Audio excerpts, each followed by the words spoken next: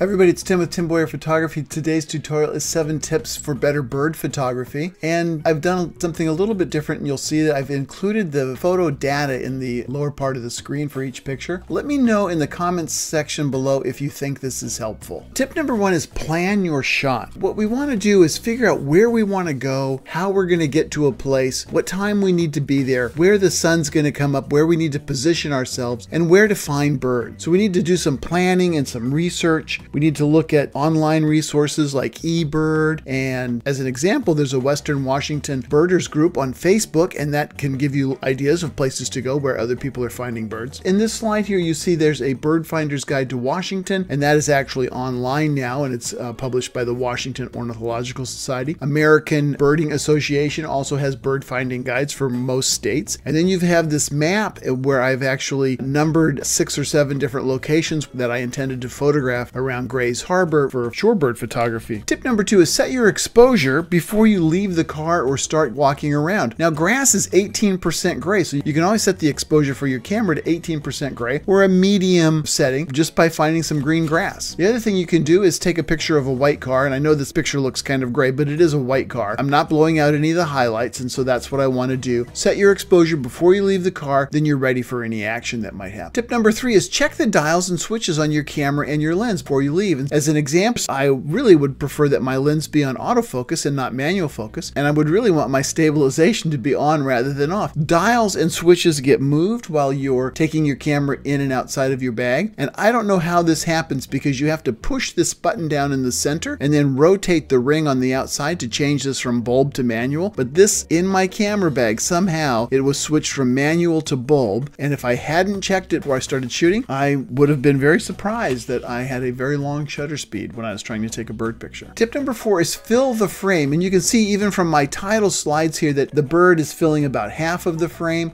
I really think that most of the time the bird should fill about 1/3 to 1/2 of the frame, and you can do that by using more telephoto power. You can use that by getting a little bit closer. And then here's an example of a bird that fills about half of the frame, this merlin. You get the idea that you want to make the bird the main focus of the frame or the image. You want to have some white space in the image to balance it out. And then if you get too close or fill the frame so much like this that it seems unbalanced and a little claustrophobic. Tip number 5 is capture action, behavior, gesture, and story. You can see in the title slide, I'm capturing some action and this feeding behavior, and then the bird's raising its foot and there's water falling off of its foot. There's some tension in the bird trying to pull this worm out of the water. There's some natural behavior going on here, getting on towards springtime, and this crane is saying, hey, look at me, and the other bird's kind of, yeah, what's going on there? And so that's how you get gesture or emotion or humor into your images, by sometimes capturing images like this. This is more of a moody kind of an image because several things are going on. A slow shutter speed blurs the wings. The bird is moving from the light into the shadows. There's rim lighting from very harsh side lighting from the sun setting, but it creates kind of a moody image, and that can be good in a slideshow or as a demonstration for something. And so we can add these elements of story, gesture, behavior, and action into our pictures. And then gesture, this western grebe had washed up on the beach, and then this eagle came in to scavenge it, and it grabbed a hold of it, and it's kind of looking down. It's like, what is this thing? So there's some gesture, there's some emotion in that image. Tip 6 is get outside. All weather is good weather. There's no bad weather or good weather. There's just weather. I've taken some memorable images in the middle of snowstorms, and you can see the snow streaks going across this image, and pretty cool images during the middle of a snowstorm. In any kind of weather, you can get something. And tip number 7 is stay grounded. Anchor all of your pictures with some earth, right? So get part of the horizon on the bottom of the picture. There are some mountains anchoring this picture and the snow geese blasting off up in the air. And then here again, it anchors the images so that you get a better perspective of what's going on in the image. And here's a bonus tip: be curious and experiment. In one of my first trips to Bosque del Apache, we saw these cranes flying by these cornfields at night, and so we were experimenting with flash and slow shutter speed. And this image didn't use fill flash, but it was a 1/20th of a second, so that really blurred the wings. But I was also panning with them, moving the camera as they flew across the corn stem, and that created the blur in the background. Slow shutter speed and panning, just kind of experimenting with those techniques to see what would happen. So here's a slow shutter speed at sunset with western sandpipers, and I'm just following the birds as they move up the beach.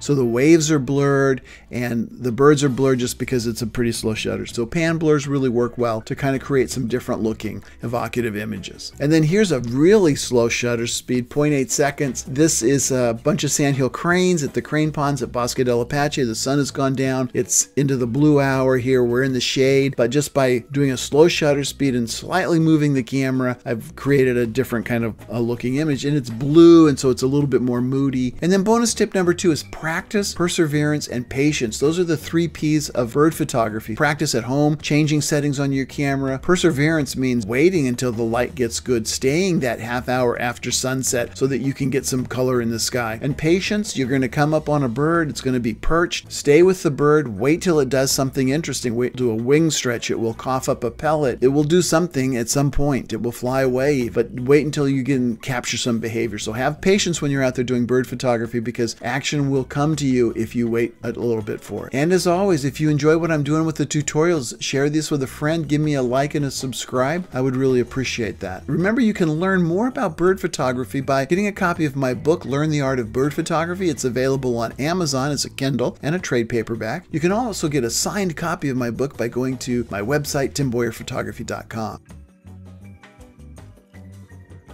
Hey, thanks a lot. I will see you next week. Bye.